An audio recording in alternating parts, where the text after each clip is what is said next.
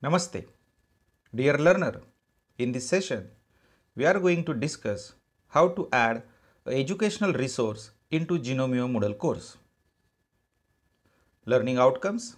At the end of this session, the learners will be able to add folder, file, URL, pages, etc. educational resources into Genomio course. File. File is used as a educational resource or a course resource is any format, that is in MS Word format, PowerPoint presentation format or PDF format. The uploaded file will be displayed within a Genomio course interface or student has to download it in order to read the reading material.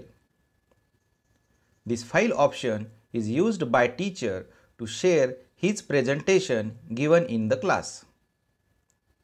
So just open the Genomio site and log in into it. You will be able to find the site home tab under the dashboard available at left hand side. Just click on it.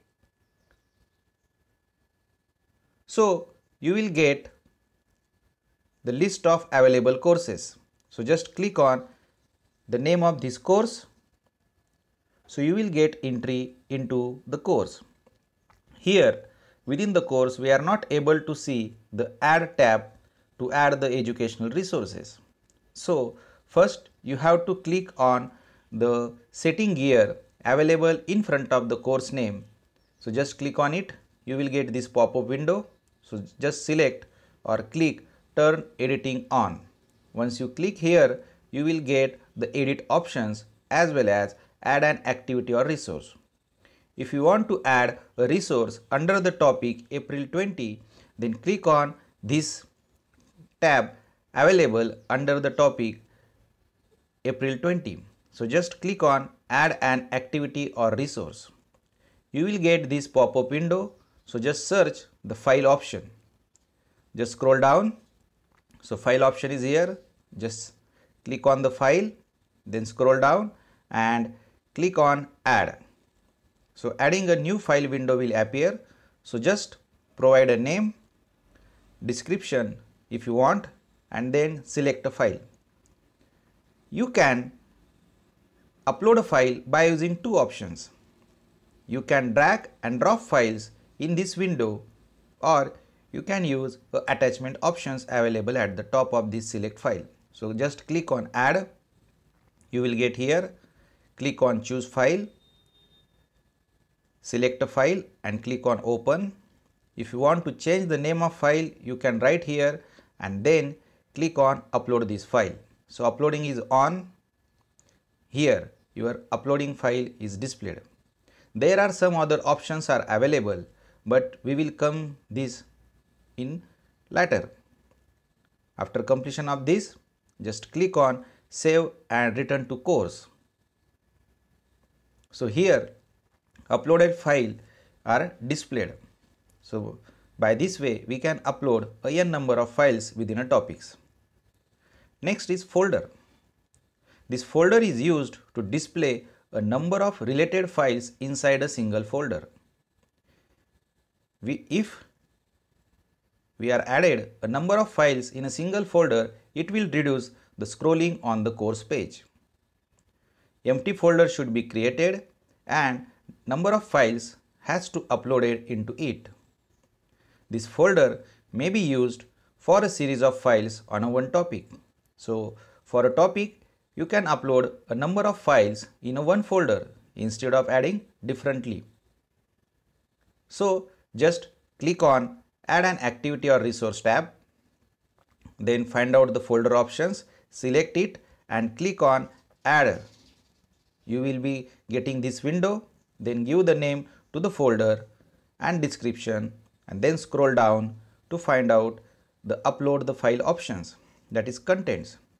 Here also you can upload either by drag and drop method or attachment method. So just click on files, then click on choose file, choose a file, give the names and upload this file. So one file is added. Repeat the same process in order to add number of files. So click on File tab, choose File tab, then select attachment, then upload it, then it will come here likewise. So I have uploaded 2 files under a one folder, and then I will scroll down. Then restrict access. So access restriction can be set by the admin user. So for that, just click on add restriction. There are 5 types of restriction you can set, either activity completion or date, grade, user profile or restriction set. Activity completion if you set, so students has to require to complete the certain activity. So you have to set the criteria. If you click on activity completion, then choose which activity has to complete before accessing this folder. So already we have added one file, that is creation of MOODLE. So we will select it, and then we will move further for activity completion. Activity completion is very important in order to tracking the progress of students. So just set the activity completion criteria. By clicking here, you are able to see there are 3 criteria. So as per your course requirement, you can select a proper option. Here I will select show activity as complete when conditions are met, and condition is what? Student must view this activity to complete it. So when students viewed this activity, then only this activity completion get completed. After doing this setting, go to the save and return to course tab available at the bottom and click on it to save the settings. So here we have created the WordPress website folder, and here restriction is given, that is this folder is not available unless the activity of creation of MOODLE is marked completed. So in front of these 2 activities, we are getting a square box and tick it, means it is completed. So activity completion can be tracked by using this square box in front of this activity. So just click on it and to find out how many files are uploaded. So once the students click there, they will get entry into the folder and they will able to find different files under a folder. Next is the page. The page module enables a teacher to create a web page resource using a text editor. The page can display text, image, sound, video, web links, and embedded codes such as Google Forms. Page may be used to present summary of course syllabus or to embed several videos or audio files together with some explanatory text. So instead of uploading the documents or files, you can use this page options, because page has an advantage over the file, because the resource is being more accessible in page format rather than document format. Most of the times, the students or participants are exploring the course on mobile or smartphones. That times it's very difficult to download each and every file. So in order to give in document type, just copy the text into the text editor in page options. So directly students can able to read the content of syllabus within the course only.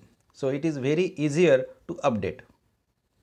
So for addition of page, just repeat the same process, that is click on add an activity or resource tab, then try to find out the page options under the resources and then click on add.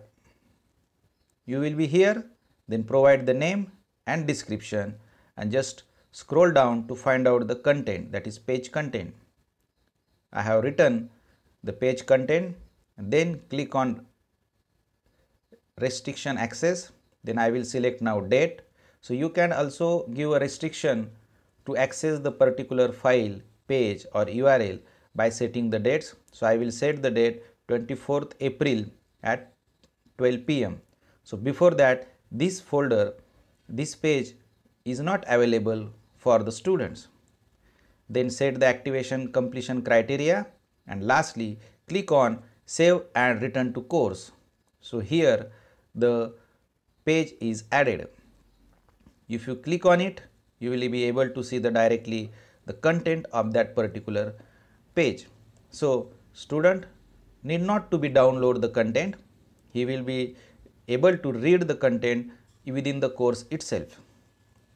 Next resource is URL. It will be used to provide a web link as an educational resource. There are many educational resources are available freely online, such as documents, files, images, videos can be linked within this URL. This URL can be used separately, or you can able to add URL in any other resources. For example, you can add URL in file also, in page also, or in folder also.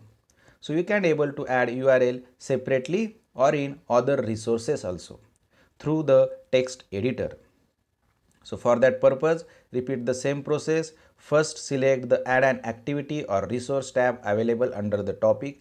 Click on it, then find out the URL, click on it, then click on add a tab. So you will be here adding a new URL. So just provide the name of URL and provide a web address or link of your content. So I have already copy and paste the URL, then scroll down, set the restriction access and activity completion criteria, and then click on save and return to course tab. So your URL gets saved. So next is how to add URL in a folder or file. It is the same process. So just click on add an activity or resource, find the folder, click it, and then click on add. Then give the name to the folders. Under the description box, you can give the description or keep as a blank. So this is a text editor. It has different tabs. Some of the tabs you are familiar by using document files. Now this is a link. You can create a link by using this tab, or you can delink by using this tab. Next tab is insert image tab. Next, this is you can able to add a video URL by using this tab. If you want to instruct the students, you can also record your audio by using this tab, or you can record your video by using this tab. And last tab is a file manager. By using this tab, you can also upload files here also. So by using all these tabs, you may use one of the tab to add URL into your Genomio course. So here we will choose this insert or edit an audio or video file. So once you click on this tab, you will be here. So just provide your video URL by choosing the URL from YouTube.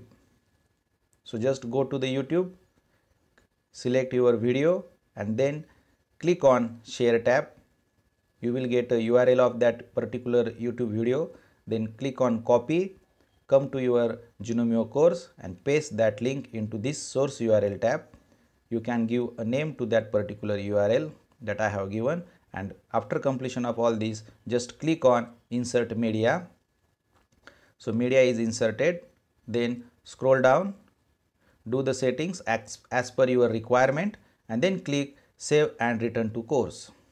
So here within a folder, you can able to insert a video, that is URL.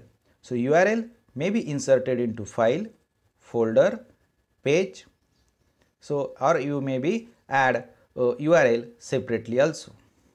So far we have discussed how to add a folder, file, URL, page, video as educational resources in our Genomio course. In next session, we will discuss how to add quiz into Genomio course. Thank you very much for listening patiently.